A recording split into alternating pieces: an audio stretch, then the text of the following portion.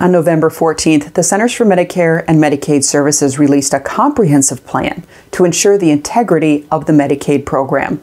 It's called the Comprehensive Medicaid Integrity Plan for Fiscal Years 2024 through 2028.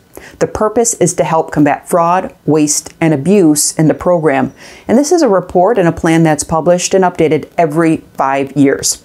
The new plan has 4 themes. The first one is to protect programs.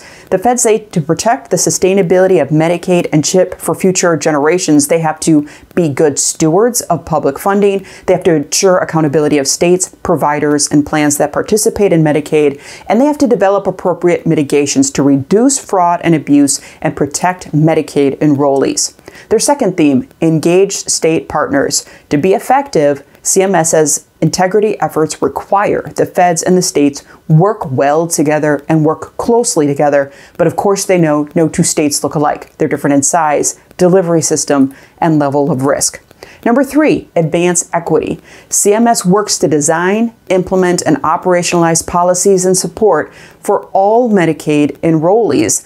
They give examples of ensuring people stay enrolled when they meet eligibility criteria as a priority. They also give an example of making sure that people have access to the covered benefits they're entitled to. And finally, drive innovation. To tackle health system challenges and emerging program integrity risks, the feds have to be innovative. They also say we have to create a stronger, better Medicaid program of the future.